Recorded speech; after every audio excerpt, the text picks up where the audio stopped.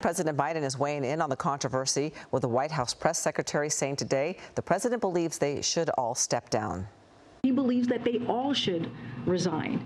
The language that was used and tolerated during that conversation was unacceptable, and it was appalling.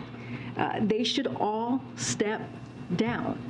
Stay with Eyewitness News as we continue to cover the fallout from the City Hall controversy. For all the latest updates, be sure to download our free ABC7 Los Angeles app.